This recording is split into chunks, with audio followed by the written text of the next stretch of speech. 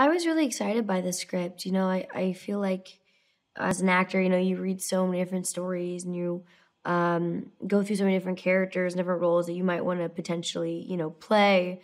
And when I read this one, it kind of really struck me with just the excitement of a movie that I haven't seen in many years.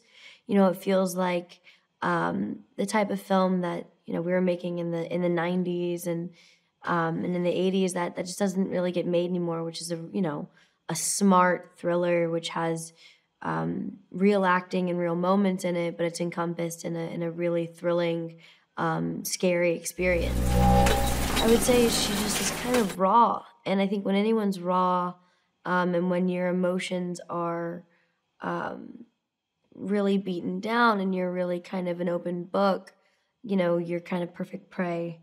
So I would say that she's just really open currently and wants a mother and wants that kind of maternal aspect in her life, which she hasn't had in a long time, and that opens the door for Isabel's character, Greta, to come in. Erica, I think, is a really good friend, and Erica's, the voice of the audience in the movie when Francis is running off with Greta and making dinner and making all these plans and creating this relationship with her. She's kind of going like, what the hell are you doing, dude? Like, that is really strange of you. Yeah.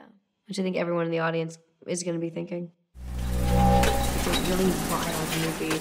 And I think it's going to be a wild roller coaster ride. And I hope that people also really find the tangible performances in it. I think each woman's performance is very important, and it's not, it's not cheesy. It's not heightened. It's very realistic and very naturalistic.